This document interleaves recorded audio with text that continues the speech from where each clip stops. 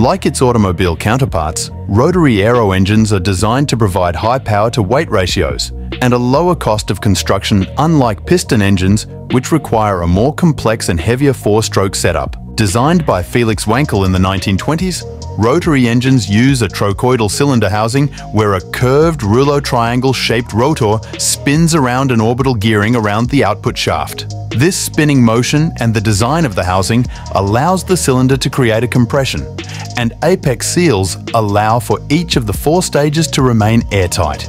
This design allows the engine to provide high rotations per minute and deliver more power at a fraction of the size and weight of competing designs. But due to the immense pressure exerted on the rotor during compression and ignition stage, some components, such as apex seals, eventually degrade, causing a gradual reduction of power. Similar friction issues could be found in other areas, and this leads to high consumption of lubricants as well as regular maintenance.